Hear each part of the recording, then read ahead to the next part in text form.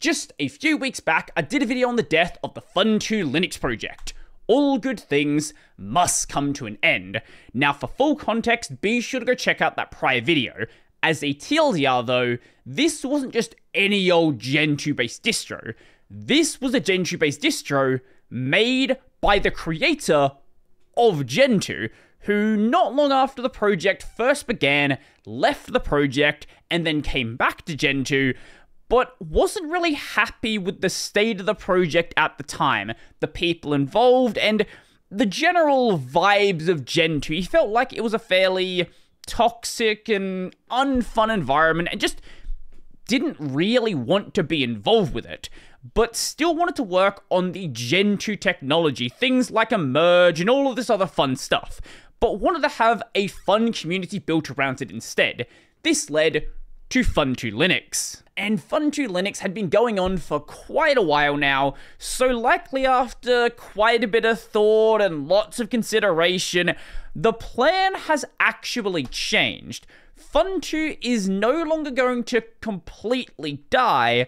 Instead, Funtoo continues in hobby mode. I've decided to keep Funtoo Linux going in a limited capacity. Borrowing a phrase from Cameron Kaiser, developer of 10.4 a Firefox fork for PowerPC Macs, I never knew about this project till I read the post. Funtoo Linux will be entering hobby mode. And I don't understand why, but in Linux Yak, this is snarkily referred to as coma mode rather than hobby mode. Given these circumstances, uncertainty about the project's future, and the owner's unpredictable moves, it's challenging to see who would rely on Funtoo from here on out. But whether we like it or not, these things are part of the open source world. Now here's the thing, here's the fun thing about a project that says it's in hobby mode. You shouldn't be relying on it, because it's not being run as a professional distro, it's being run for fun as a hobby. But let's go back to the post that actually matters. Funtoo Linux will continue as a personal project of mine, maintained for myself. You will still be able to ego sync and get periodic updates. You can still use it if you want to. I use Funtoo in various capacities personally, so I might as well allow others to continue to use it if they want. Again, you shouldn't be expecting anything out of this project if you continue to use it. This project is a hobby. It will be updated whenever Daniel feels like it needs to be updated. If you care about the absolute latest software, the latest security patches, the latest anything, you are looking in the wrong place now. That is not what the project is any longer. If you know what you're doing, if you know how to maintain things yourself, if you want to get involved with something that's just really casual and kind of just there, again, to just have fun, as the name would suggest, as the hobby would suggest, maybe this is something you still want to be involved in. Community development resources, bug tracker, and community code repositories will remain offline. As he is running this for himself, he doesn't really need any sort of public system for people to get involved with it. For his own sanity, I would expect him to still have code repositories around, and probably some sort of even less formal bug tracking system, just something to keep track of things going on. But you don't need to see it. Forums and wiki will be moved to read-only mode. The forum has already gone read-only as of the recording of this. Funtoo logins will go away at some point. Discord will continue to be used to some degree, but please move all community discussion to Reddit for self-support, not Discord. That's where you can ask other Funtoo Linux users for help going forward. So the Discord is turning into more of a community discussion zone, hangout sort of thing, as opposed to the place you go where, hey, I have an issue with this package. Hey, this isn't compiling properly. That sort of stuff should be sent to the Reddit, which I've looked at the Reddit and not many people use it. So especially now that it's a hobby project, if you're not the sort of person who knows how to deal with these problems yourself, find something else. If you like to keep a Funtoo container please contact me at this email address, and I'll make arrangements to keep yours going. These were previously going away at the end of this month. I'll keep sufficient infrastructure online to maintain some container hosting. So I don't know why more distros don't offer this as a product, but Funtoo containers are basically offering some of the distro infrastructure that wasn't being used by the distros, just additional things they had, and then allowing people to rent out that space and just use it as any old server. This is basically the model that created AWS. Obviously, this system is not the cheapest way to get a server. If you want that, go to one of the big server providers. But this is a way to support the distro in a way that gives you something directly in return. And considering it's a hobby, I would have expected this to only apply to existing containers. If you want a new Funtoo container, contact me to get on a waiting list for some new infrastructure I am working on.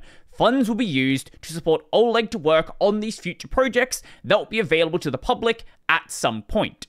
If you care about the fate of Funtoo and community open source projects and Oleg, this is a great way to demonstrate support. To me, this sounds like you shouldn't expect anything. Hopefully down the line it happens. Maybe down the line it happens.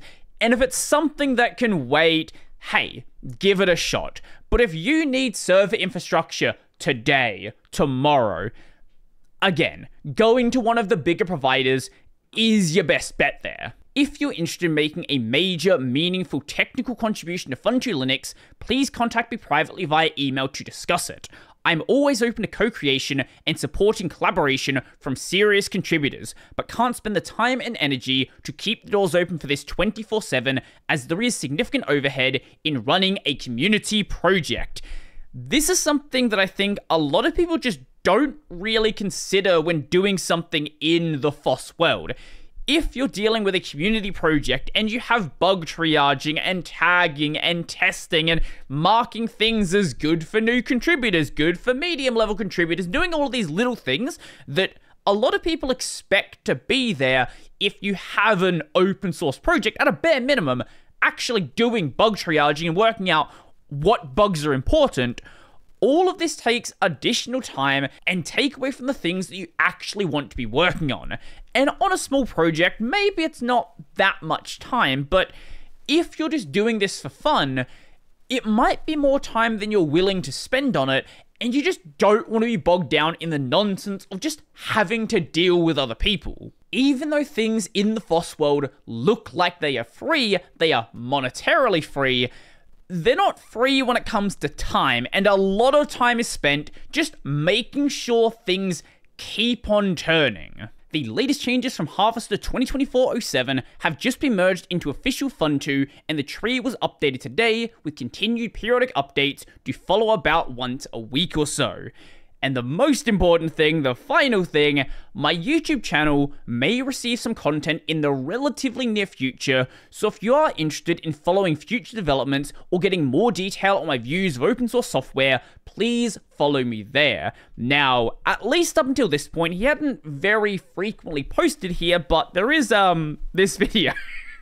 Growing some weed in my front yard, so if you want to hear the creator of Gentoo talk about that, go follow his channel. It only has 1.2k subs. Give it some attention. Now, I'll probably reach out to Daniel myself, but I know you saw the prior video on Funtoo, so if you happen to see this one as well, and you're up for a discussion, I would absolutely love to have you on the podcast to talk about the early history of Gentoo, why you made Gentoo, what like the history of the Linux landscape was like at the time. Like, why did people gravitate towards Gentoo? What was it doing that nobody else did? What was it doing better that made it such a popular distro at the time? And of course, you know, how Funtoo has been, why you have the Wolfpack philosophy, all of these other little things that I think would make a really good discussion.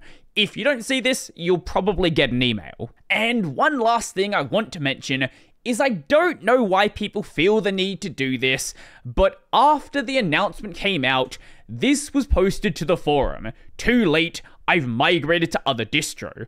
I won't install Funtoo again.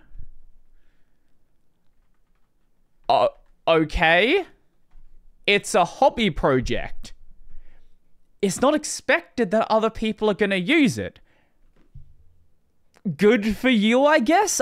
You didn't need to announce that you were leaving, though. But let me know. What do you think about a project going into this hobby mode state? Do you think it's better to just kill off the project and do something new? Or do you think it is perfectly fine to just keep something around and work on it for fun? I would love to know. So if you liked the video, go like the video. And if you really like the video and you want to become one of these amazing people over here, check out the Patreon, Scribes, Libero Pay, linked in the description down below. That's going to be it for me, and I will have fun too.